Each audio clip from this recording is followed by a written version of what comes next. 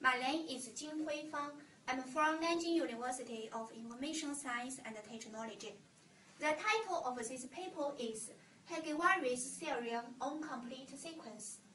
The authors are Chen and Fang. A sequence A of non-negative integers is called complete if all sufficiently large integers can be expressed as the sum of distinct terms taken from A. For a sequence S equal to S1, S2 of positive integers and a positive real number alpha, let S alpha equal to alpha S1, alpha S2, where this notation belongs to the greatest integers no greater than alpha S1. Mu S be equal to the set of all alpha such that S alpha is complete.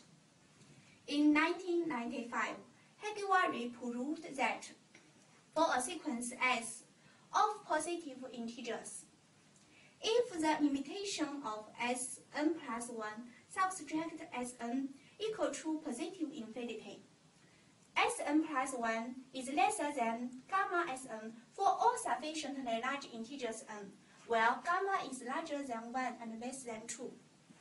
And mu s is not equal to empty set. Then mu us is larger than 0, while mu us is the bigger measure of mu s.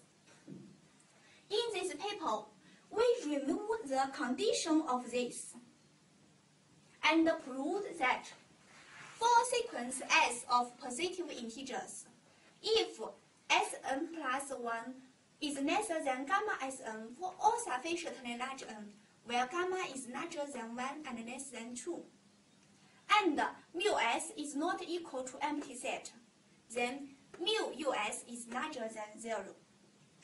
We also proved that if Sn plus 1 is lesser than gamma Sn for all sufficiently large n, where gamma is larger than 1 and less than 7/4, then mu us is larger than 0. We give an example in this paper to show that if gamma is greater than 2, then the conclusion in Theorem 2 can't hold. So we pose the following problem. Is it true that if S is a sequence of positive integers such that Sn plus 1 is less than gamma Sn for all sufficiently large n, where gamma is larger than 1 and less than 2, then mu s is not equal to empty set. That's all. Thank you.